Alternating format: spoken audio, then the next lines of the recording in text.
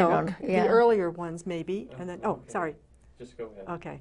So we were talking, say, of the parachutes now, I was asking you about the material, the fabric. Yeah. And I thought that there was something called parachute silk. Maybe the earliest ones, maybe from the First World War, were made of silk. But by the time of the Second World War, nylon had been invented, although it was not yet a wide article of commerce. But it was very strong and could be made synthetically. So maybe, you know, so I think the parachutes, as time went forward, were made of nylon. But I don't know that for sure, and I wondered if you had any sense of, they would have felt the same, I don't know. Possibly, because the machines that I use for sewing, which I was introduced myself for the first time, I never had that kind of machines, you know. Okay. They were huge, very strong. Yeah. Don't put your fingers there. You'll be. Yeah. You'll get spots on the parachute. That's right. Don't do that. No. Right. But the equipment was very strong. Yeah. So I imagine. Could have been the nylon then, because the silk would have been a little more fragile. Maybe. Yeah. I don't know. I'm making this. I really am speculating here. I was thinking the other way around. I was thinking the fabric that they were using, it must have been 150% nylon because it was thick. Yeah, sturdy. You know, and it makes sense because it's got to hold a lot. It's going to hold a lot of air there. You know. And so then you would do your stitching, and then it would move along to somebody who added something else. Yeah. And you know, that's sort of the history of Detroit and the assembly line method of manufacturing. So that may have been an issue, an element in doing it. And then was it completely at the end of this, whatever process was it then ready to be folded, packed, and then? I have no idea how that well, took place. goodness sakes. Because we were so many people there, and they were not just making half a dozen of these or half a dozen of that. There were big quantities. Oh, every airman had to have them. Yeah. No, I never saw, be honest with you, I never saw a parachute completed. Oh. Go to the movies. Yeah, that's what I saw them. Coming down. Yeah, into the trees. Snag, in the dark, you know, that type of thing. But of course, they permitted many military operations. Oh yeah. It was good that we had them. It was production. That's why I was in it. But now, when you say at the end of the war and suddenly no work, did everybody just, I don't mean hit the streets, but just go looking for other kinds of work? Well, what did you do next? To be honest with you, I think in those days were a better time to find jobs. Because people were more humble for what they needed, and they take a job, any kind of job. Sure. Just as long as they get a little bit of money coming in. We didn't have what we call it now, welfare. Yeah. I mean, you can. Look. Oh, I know you also started to mention, then I interrupted you, I guess, about going into a clothing store after the war. And then, you know, today there's so many choices. Oh, there's so much clothes nowadays. Yeah. Where do people wear them all? And then I always keep asking myself a question. What do they do with these clothes when they don't sell? Oh, yes. Where do they go? I wonder, is there a cemetery, a graveyard for? I really, that's a good question. Yeah. You know, if they're not at the end of a season, where do they ship them? Yeah. And they're still new with tags. Yeah. Well, maybe maybe there are charities we don't know about. See, I think I myself feel that the word progress was taken away from the vocabulary. Yeah. Now it's technology. Okay. Sure enough. And technology to me is delete or throw away. Yeah. The disposable economy, and no wonder everything's so expensive nowadays. Yeah. Because it has to cover the cost of the unsold merchandise. Yes. And good thinking. They had to do it all over again, you know. And that goes for everything. Oh, yes. Everything. Built-in obsolescence. Oh, it's called. It's sad. It really is sad. It is a waste. Yeah. So. Well, from Detroit and the parachutes, where did you land next? Land with your parachute. You know? Then I went to Florida. Okay. You know, and And Oh, is again, that where you learned to roller skate? Was that in Florida, the skating episode of your life? yeah, but that was my second stop in Oh, your Florida. second stop. That's Okay. when I came from Central America. I came to Miami. Yeah. Oh, and then went on it. Sure. Yeah. Now you're But back. I'm back now with my family that moved. And sewing too, because I love to sew. Oh, yeah. isn't that nice? Sewing and Yeah. sportwear. And that was production too. Yeah. You Yeah. know, and forget it. The first couple of weeks, I wasn't making anything. Oh, You know. yeah. But then I did well. Yeah. And from then I went to Miami Beach to sew for more exclusive Brands. brand. Yeah. Huh. But then after that, I went to Catalina Island. Yeah. So as far as jobs is concerned, I never felt that I could not work. Couldn't get a job. Yeah. Make a living. I always worked. I always found it was sewing or later on in my professional bookkeeper. Yes. You know. Yes. So that was not a problem. Or that there was not no an issue, problem, as they say. Today's the world is problem issue. was getting this into one. Yeah. Yeah. It wasn't that easy. Yeah. You had to have a ticket to present, you know, and if it was not the quantity listed in the book, you couldn't have it, Yeah. whether you had the money or not. No. That was right. that was yeah. it. Yeah. Although I think America was one of the first places in the world to go off that kind of system, wasn't it? Are you talking about rationing or coupon? The coupon Rationing, books? yeah. Because Britain, they were using coupons until the 50s, and they were quite bitter about it because they thought they won the war, and yet everywhere else was off, you know, no more rationing, but they were still using coupons for things. Well, So. the ration at this country, and by the way, you just said something that I cannot let it go without correcting. Okay. Okay? Tell me. And that's, okay, you said America. Oh, okay. Americans, We're talking yes. about the United States. United States. You're right. You're right. Okay? And, Mea culpa. okay, because Yeah, you're American in that regard. Yeah. absolutely. When Yeah. I first came, they used to ask me, how do you like America? I come from where America. to where? Yeah, from Central top- America. Central, right, exactly. You're America is a continent right. from Yeah. Canada. Canada to Argentina, Yeah. you know? Geography lesson 101. But it is everywhere you hear it. It's Yes. the same thing. What happened is the younger people, they get away from geography. Yeah, that's true too. Yeah, they don't teach that in school. You don't get, no, you're right. I can Yeah. remember 3rd to 4th grade, that by the 4th grade, it was called social studies. We didn't have, remember, it was not geography per Yeah. se. That was, my Yeah. year was the last year of geography. So yeah, it's true. And when I came, it was with the idea of going to college Yeah. in Detroit, and they didn't accept me in Detroit because I didn't know enough English. Oh, yeah. But later on, I said, wait a minute. They don't even know where America is.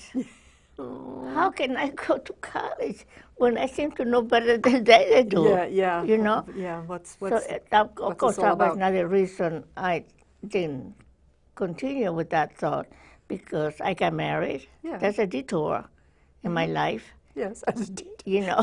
Yes. And I was happy. Sure. So, you know, life kept moving Yeah. along. Oh, really. yeah. Right.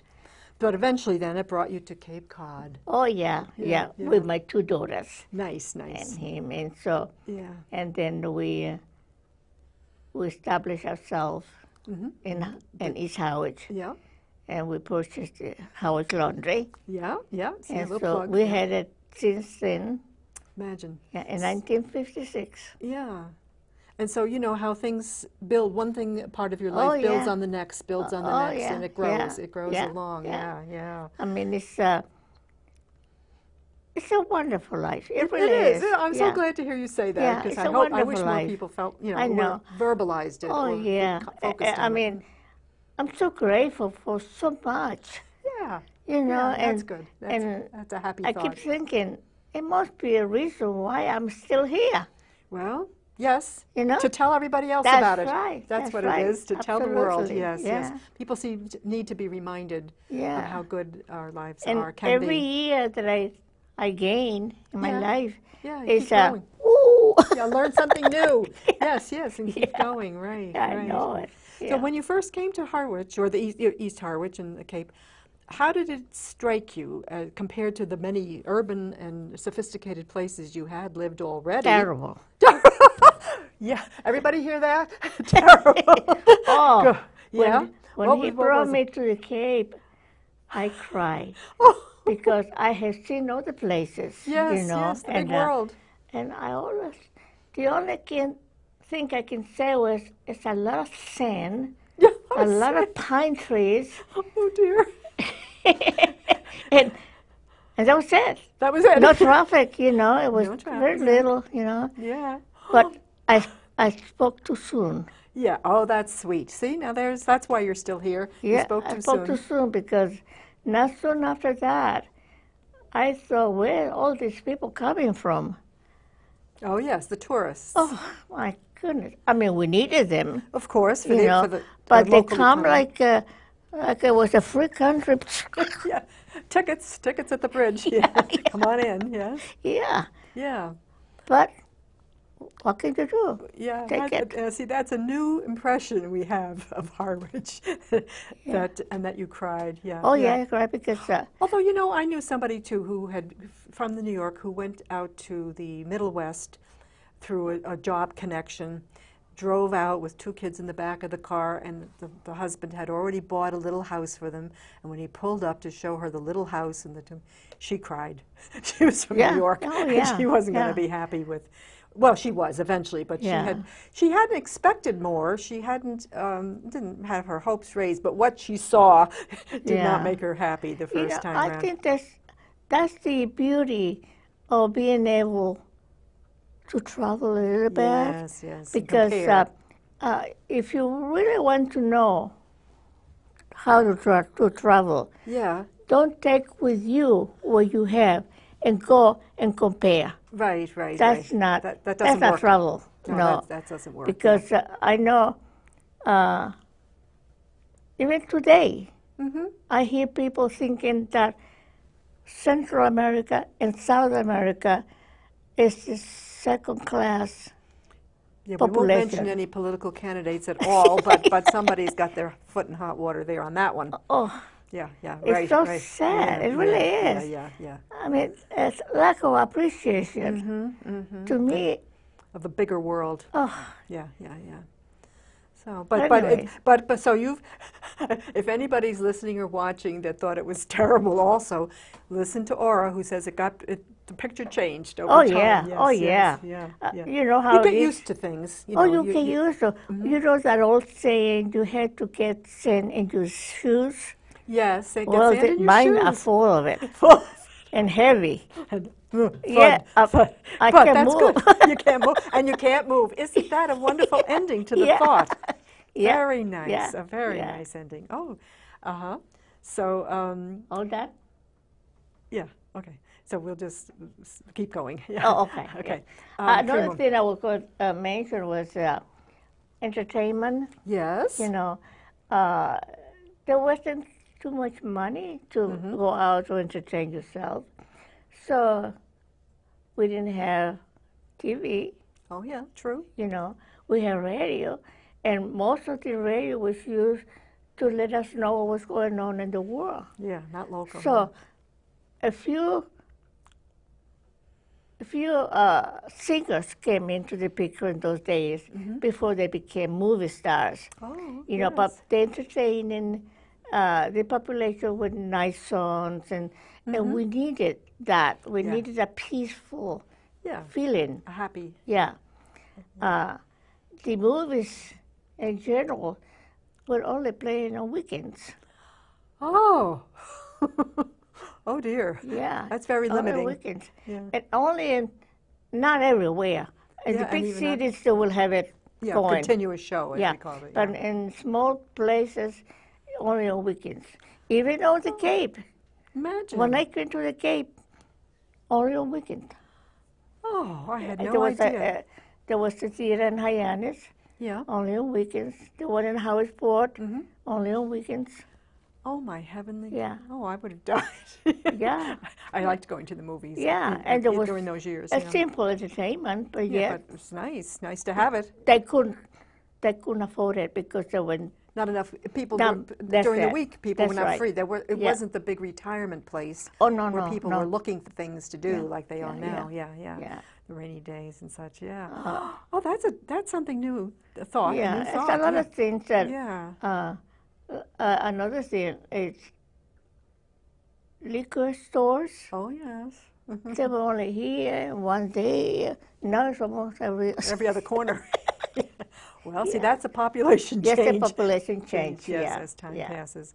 And so it is amazing, really, how, just natural events have their own flow and take their own drift with them, and things shift and alter. And not that you're noticing or paying attention, it's only when you look back that you realize that there's this big change. But that's evolution of its own sort. And I think it's healthy to look back. Yeah. And bring it into the present. And realize. To say, don't complain. Yeah. Don't complain. Right. Don't complain. Yeah. Things are pretty good. That's it. Yeah. Yes. Well, things are wonderful for having you here today. Thank you. Amazing things we hear about, and it's interesting to me. I'll tell you that. Some things that people are telling us in this program are very much the same, like the butter. Yeah. The butter stories everyone knows the butter story. And other things like the weekend movies, and that it was terrible when you first came, and now, you can't get the same. It's loneliness. Yes, there's some isolation here, and it's still there for some older people, too. Well, thank you, Aura. We'll have to talk some more some other day about everything else that we can think of. Okay? I'll be happy to do that. Thank you. That's Aura Cashen, who was speaking with us today about memories of times past and post-war in Harwich. Thank you. Thank you. Okay? We got it right on time.